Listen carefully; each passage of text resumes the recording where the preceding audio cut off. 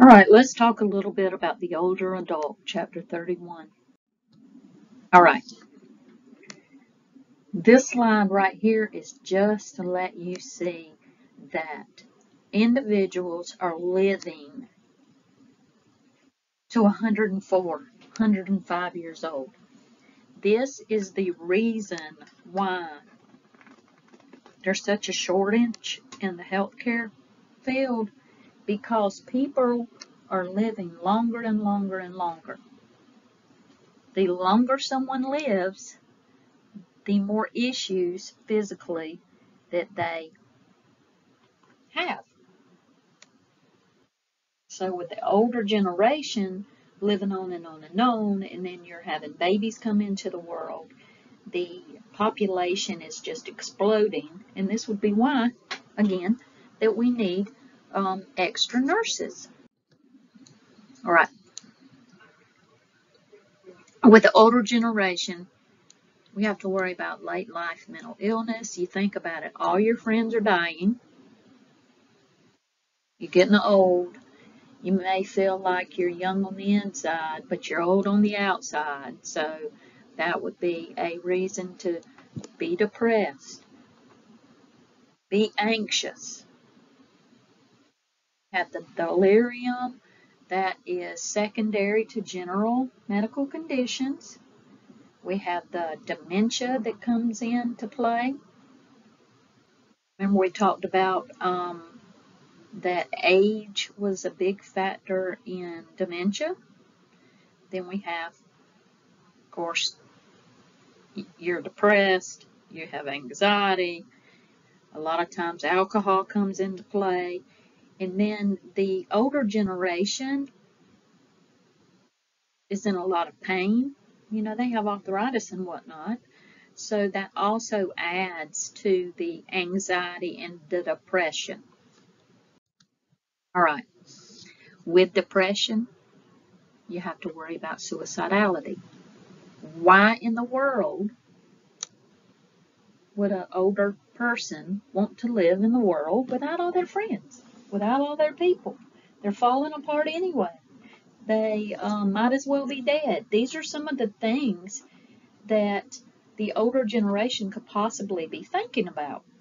Why am I here? Why do I want to be here?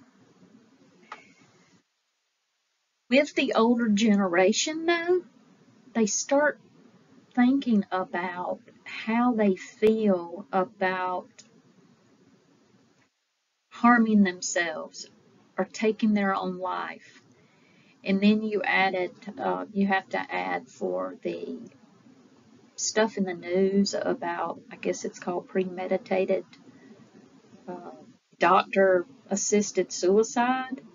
So you have to really focus and think about and find out about how these older generations, or how any generation, feels about dying. How do they spiritually feel about dying? Do they have a spiritual thought about dying? Because a lot of times if they believe, I'll go to hell if I kill myself, then that would be a positive factor for them to be safe.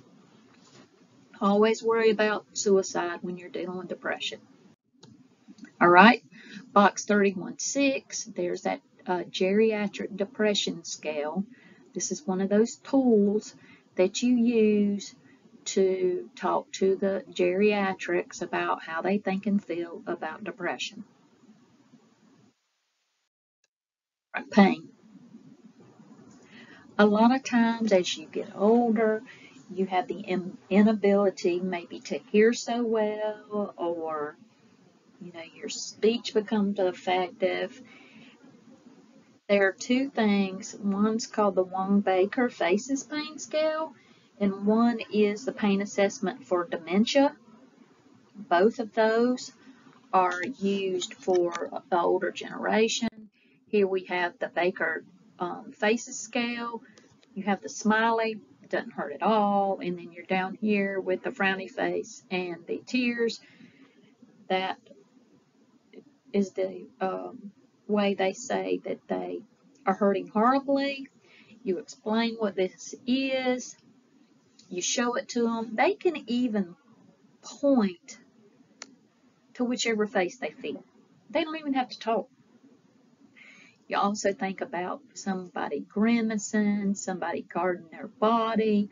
Those are all also ways that you can assess for pain without getting a verbal rating. There's also the dementia pain scale. This is how you would figure out if someone with advanced dementia had pain. Now keep in mind, we're talking about the older generation.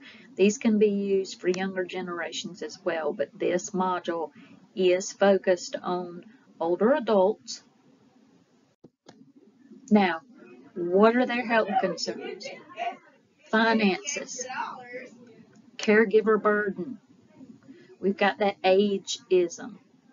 And the ageism is when people talk negative about the older generation. Their public policies about the older generation that's negative. And then there's research.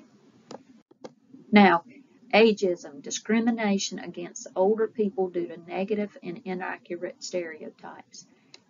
The interesting thought about this statement is that not only does society speak negatively about the older people, they speak negatively about themselves as well. I'm not going to that old folks' home because all they do is play cards.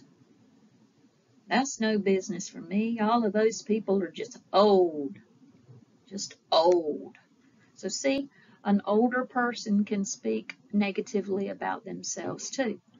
All of that is called negative ageism. And a lot of time it is inaccurate. Here's a nice list. The facts are things that are positive, legitimate things about aging, and the bottom are the myths. Then we have the healthcare decision making. Several modules back, we talked about advanced directives. We talked about guardianship. You remember that advanced directive is something that you write out, giving instructions on what your healthcare providers and your family are supposed to do in case you are unable to take care of yourself. Who would you give a copy of this to? Family, doctor, hospital. The list goes on and on. Anybody that might be in a position that they would need to know what you want in case you have a medical emergency. And then you also have a court-appointed guardianship. Say, Uncle Joe wants to take you off of life support, and Aunt Sue does not feel like that's what needs to happen, and they're fighting back and forth. While you're sitting right there on life support, just wilting away, then the court could get a guardianship over you so they could make the decision. All right, here we are assessing.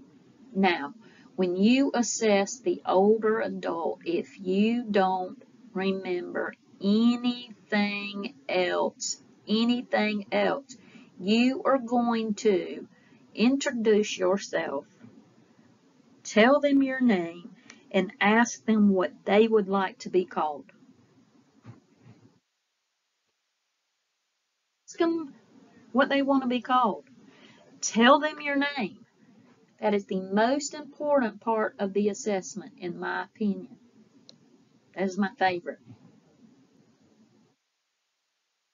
The rest of this assessment and interview process I would be familiar with, but keep in mind it's very important for you to ask those people what they want to be called and tell them your name. Then The interview again. This is on box 31-7. Helpful techniques for interviewing. Be familiar with this box. It's on page 574. Then we have the medication cautions. Because the older adult has so many medical conditions, they may go to a cardiologist, they may go to a foot doctor, they may go to a primary care physician. You have all this polypharmacy where they have all these different doctors, they have all these different pharmacies. So it is very hard a lot of times for the nurse or the facility to get an active listing of their medication.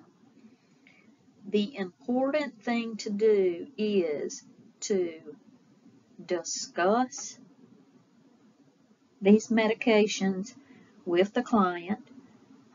Make sure that you know where they get their medication filled so you can reconcile it appropriately. You need to remind them they need to keep it in the correct boxes or containers, and make sure that they are labeled properly so they know what they are taking. Now, when you're prescribing medication, you have, let's say, I take a stimulant for ADD or ADHD. Well, that stimulant gives me high blood pressure. So then I had to take something for high blood pressure. But if I don't take the stimulant, then I don't have high blood pressure. But if I take the high blood pressure medicine, then I'll have low blood pressure. So it turns into this really back and forth situations with medications. So it's very, very important for you to educate your patient on the medication that they take.